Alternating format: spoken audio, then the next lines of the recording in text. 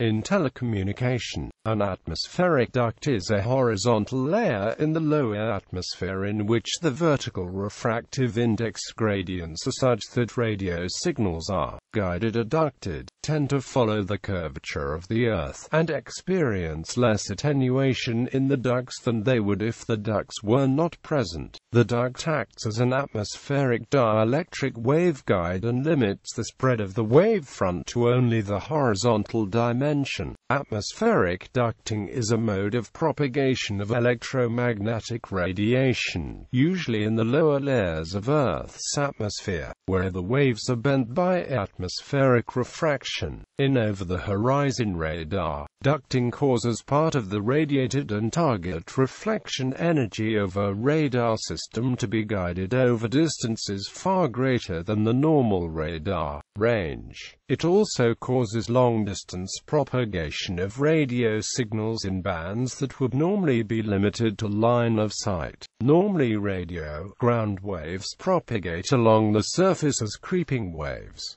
That is, they are only diffracted around the curvature of the Earth. This is one reason that early long-distance radio communication used long wavelengths. The best-known exception is that HF waves are reflected by the ionosphere. The reduced refractive index due to lower densities at the higher altitudes in the Earth's atmosphere bends the signals back toward the Earth. Signals in a higher refractive index layer, i.e. duct, tend to remain in that layer because of the reflection and refraction encountered at the boundary with a lower refractive index material. In some weather conditions, such as inversion layers, density changes so rapidly that waves are guided around the curvature of the Earth at constant altitude. Phenomena of atmospheric optics related to atmospheric ducting include the green flash, fata morgana, superior mirage, mock mirage of astronomical objects, and the Novaya Zemlya effect.